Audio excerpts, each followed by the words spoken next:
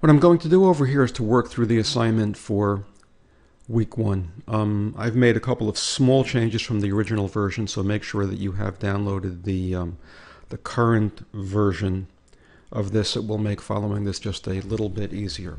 The first thing is we're going to work with the version of this where we've randomized schools. We have a 2-level study. I'm going to right-click over here, and I'm going to assign the labels schools and students.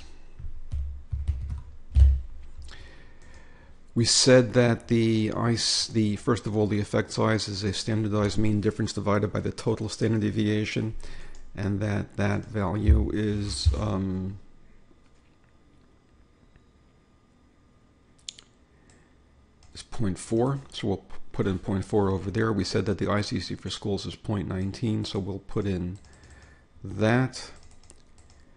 We said that there are 1 covariate at each level, that the R-square for the top covariate is going to be 0.2,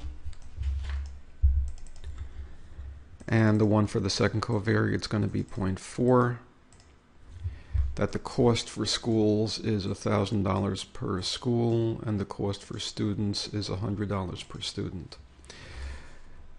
Then over here, we click Options, and we set the overall mean for the control group is 500, and the span of scores for students within schools. We said that students within schools have a standard deviation of 90. The span is simply 4 standard deviations, so that's going to be a span of 360, which is 90 times 4. The questions then can be answered fairly simply.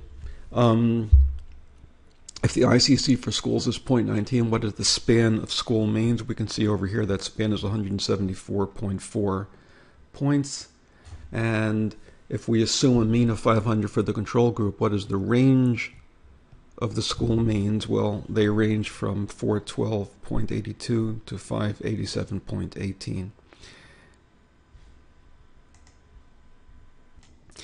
Now again, the only reason that we're computing the span and the range is to make sure that those values are plausible. Simply using the ICC, we could compute the power, and we don't need to know the span or the range, but it's important for the purpose of putting all of this in. Okay. As I said before, the only reason that we want to compute the spans is to make sure that the values that we're getting are plausible. At this point, we actually have the values because the program gives them to us, but I'm going to show you here how you can actually get the same values using Excel, and this is actually what the program is doing. We're going to put in a row called schools. We're going to put in a row called students, and we're going to put in a row called total. We know that the total, and then we're going to have a column called standard deviation and a column called variance. We know that the standard deviation, the total standard deviation is 100, and we know that because the instructions said that the standard deviation for student scores across schools is 100. We know that the standard deviation for student scores within schools is 90 because the instructions gave us that information as well. So what we need is the standard deviation for school means. Now, while it might seem tempting to simply take 100 minus 90 and get 10, that would be incorrect because the standard deviations are not additive. Rather, what we need to do is to move over to the column for variances. The total variance of student scores is 100 squared, so that's equal 100 squared, which is 10,000. The variance for student scores within schools is going to be 90 squared, which is going to be 8,100. And then the variance for schools we can get by subtraction. That's going to be equal to 10,000 minus 8,100, which is 1,900. Once we have the variance for schools, we can get the standard deviation for schools by taking the square root of the variance, so that's equal to the square root of the variance, which is 43.5. Then we want to have a column which gives us the span. The span is simply equal to 4 standard deviations, so that's going to be equal to 43.58 times 4. and the same for students, and the same for the total.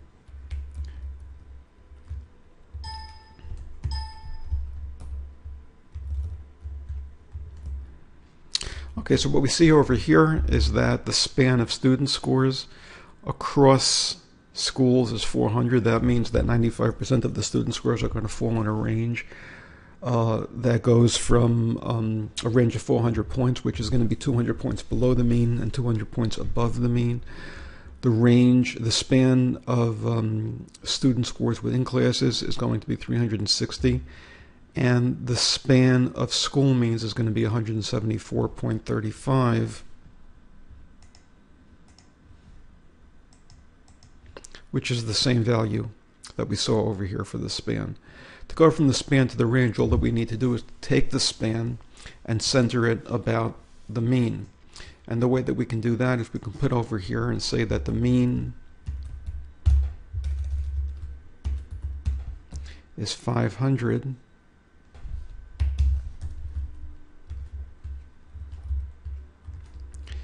Then the lower limit for the range is going to be equal to the mean minus the standard deviation times 2. And the upper is going to be equal to the mean plus the standard deviation times 2. And we can do that for students, we can do that for the total. The information that we were asking for was for the schools. We get a lower and upper limit of 412 and 587. Same numbers we saw over here, 412 and 587. And that would be the number that the assignment is looking for. The next thing that the assignment asks for is, using the optimal design wizard, compute the most cost-effective Use the optimal design wizard to compute the most cost-effective studies that will yield power of at least 90%. If we randomize schools, what are the number of schools per condition, the number of students per school, and the cost per study? The first thing we have to do is to come back over here and to set this to 90%. Then we click Optimal Design Wizard. We're going to use the wizard to find the optimal number of schools and students. We click Compute.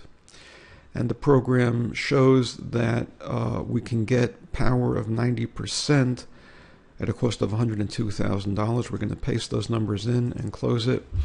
We're looking at 34 schools and 5 students per school.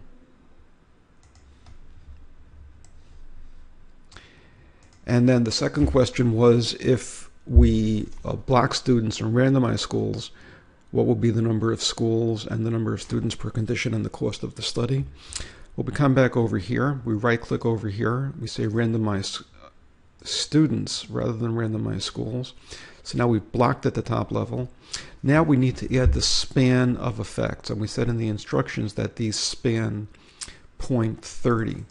And we can see down here that that means that if the overall effect is 0.4, then the effect across schools is going to range from 0.25 to 0.55. We click Optimal Design Wizard, we click Compute. I neglected to set this cost to 1,000, which we need to do. Click Compute, and the program tells me that I can actually get a study for $28,000 that's going to have power of higher than 90%.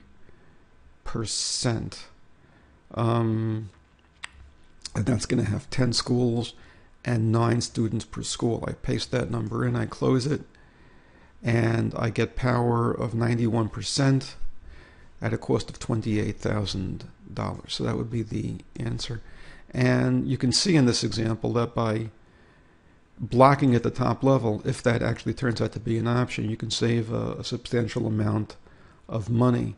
That is often going to be the case, but the reason that we sometimes consider cluster randomized trials is because blocking is not an option. As I explained in the manual, the primary issue in deciding whether or not you can block at the top level is not going to be the fact that it might save you money. Typically it will save you money. It's going to be whether or not it affects the validity of the study. Often the reason that we go to a cluster randomized trial is that we want to avoid contamination at the school level, or because the intervention that we're planning is not is an intervention that needs to be administered at the school level. One school has one curriculum, another school has a different curriculum, and blocking is simply not possible. But as in this example, if blocking is a viable option, it typically will save a substantial amount of money. So that is how we got the answers to the assignment, and if you have any questions, please obviously post them to the board, and I will see you soon.